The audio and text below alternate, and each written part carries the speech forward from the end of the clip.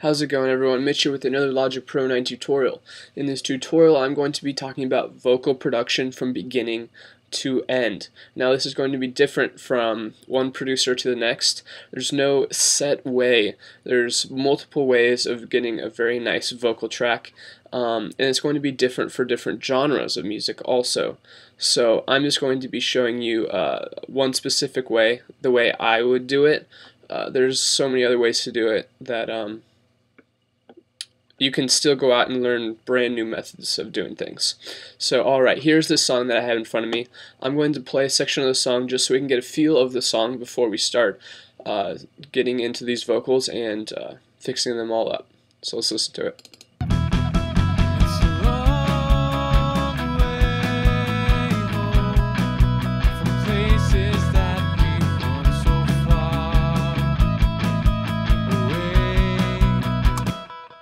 Alright, so it's more of an alternative rock, that kind of a song. So what we have here is vocals that I set back to as the best that I could, the vocals that I would have right after I recorded them. Alright, so these are just straight up audio tracks, and these tracks do not have any plugins on them, no sends, no nothing. So they're just going to be dry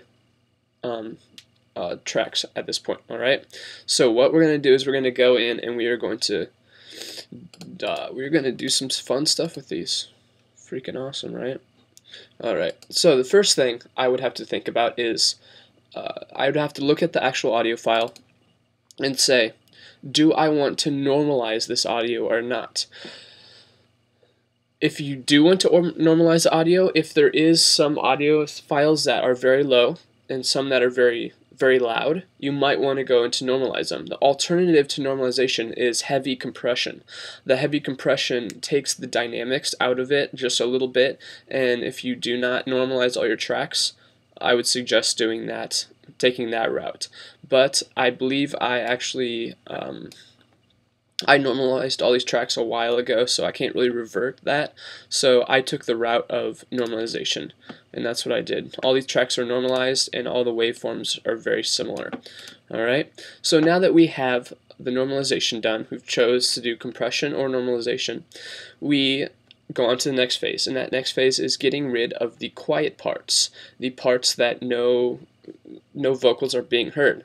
Alright, so if we look at the tracks, in here, there's no audio, but there actually could be. There could be the sound of, clothes, rustling, like the actual sound from the headphones coming through the microphone, many different things, and we want to get rid of that. We want to make this very pure, and that's exactly what we're going to do. And the easiest way to do that is by using a little thing called strip silence.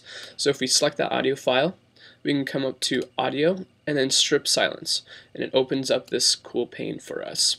Now what this does is it chops up our audio into segments, and those segments are the big audio parts. If we increase the threshold, anything below the threshold will be cut. So if we increase that threshold a lot of our audio will be cut. But if we decrease our threshold, there becomes more smaller audio files, and we do not want that. So you have to find a happy medium, and that happy medium looks for this audio file is about 3%. Alright, so if I press OK, it will chop up that audio file for me. Hooray. That's very good, and that's exactly what we want. So you guys are going to have to sit back and watch me do this to every single one of these. Yep. So, how's your day going? Freaking great, I hope.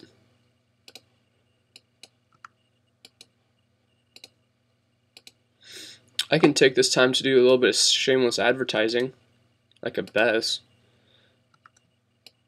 I have a Twitter and a Facebook that are pretty magical.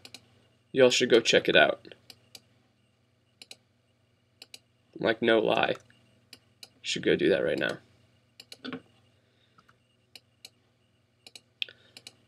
Alright. Are we done? Looks like we're done. Alright. What I'm going to do is at this point, I want to really focus on the vocals. Alright, so I'm actually going to hide the rest of my tracks, and so it just shows the vocal tracks. Alright, and each of these vocal tracks have the silence cut out of them, which is exactly what we need. So if we go in and solo it, it's a long way home from places. The silent parts are actually completely silent, and that's exactly what we want, which is perfect. Alright, and then sometimes the strip silence actually puts in other audio files that you don't need, like those two I don't need, this one I don't need. So you just have to go back through and look and see which ones, if they put in extra audio files that you didn't want. Usually if there's a little clip before a bigger audio file, that's a breath, and you want to keep those breaths. It's more natural sounding if you have breaths in your music other than if you don't. Alright, so that's a good thing to keep in mind. Okay, so now that we have these all set up, I would start going into the EQ phase. EQ and compression. There has been a lot of talk about EQ before compression or compression before EQ, and I have always been one to do EQ before compression, but I actually looked into this topic very recently and found that if you do EQ before compression, the compression actually almost not kills but decreases the amount of boosting and taking away you do with the EQ. The compression molds the track. It just kind of like increases the low parts and decreases the high parts. So if you put that EQ before that compression, it starts compressing what you actually did in the EQ, and that's not totally exactly what you want. So you could do EQ afterwards, but the problem with that is the compression brings up the lows, and so if you want to EQ out a certain frequency, it's going to be harder because that frequency is going to be louder. The lower parts, the lower frequencies are going to be increased a little bit, or something like that. So you really want to, it's like a trade-off, and if you really want to go in and do this for real, I might even suggest doing an EQ, compression, and then EQ. The first EQ would be for, say, cutting frequencies, and then you would have your compression, and the last one would be for actually boosting certain frequencies that you would like. Alright, so you can go that route, but I'm going to stick to the old traditional way of EQ and then compression. Alright, so let's get some EQ on this track. Alright, so the whole technique to getting a decent EQ is to increase one of the bands, narrow it, and then just kind of pan it down your frequency spectrum and try to find frequencies that you like and that you don't like. You need to find some that you like and you don't like, because there's a give and a take with EQ. If you boost some part of the EQ, you need to take away or decrease the gain at another part. You don't want to be increasing or decreasing the overall volume of the track with your EQ. Alright, so I'm going to do that quickly here. This might get annoying, but stick with me here. It's a long way home from places that we've run so far away, and I don't. Alright, so the frequency that I didn't like was 230, so I'm going to be decreasing that part pretty significantly. Then the upper frequency that I did like was, there was two of them. There was 1500 and there was like 32. So I'm going to be increasing those just a little bit here.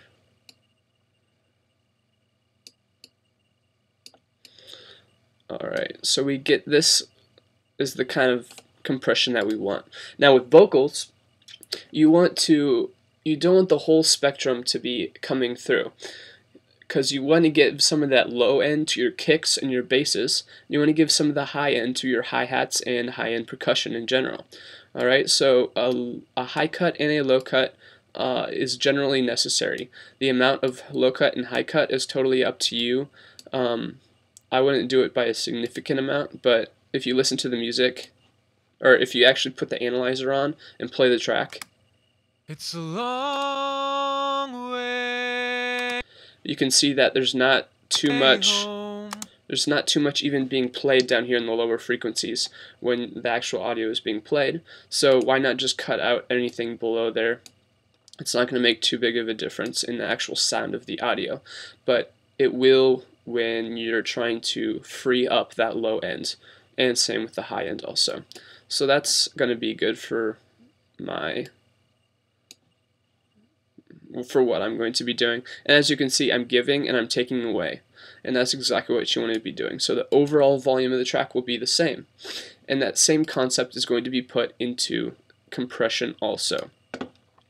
Alright, so you're going to be affecting this threshold to get a certain gain reduction, and then you're going to add back in that gain with this auto, or this gain right here. Alright, now the amount of gain reduction is up to you. If your track is very dynamic in nature, you might want to increase the compression or the gain reduction by more than 6 or 8. I usually do the compression to about 8, but if you are the person who didn't normalize the track, you might want to even increase it more, maybe say 10 or 12 decibels of gain reduction, and that's totally fine. Alright, and for vocals, the attack and release is going to be low. Why? Because you want the compression moving with the dynamics of the vocals. So a low attack and a low release is good. Alright, and then ratio, a low ratio is also very good also. So I'm going to be editing the threshold to get a gain reduction of about -8 decibels. Let's do this right now.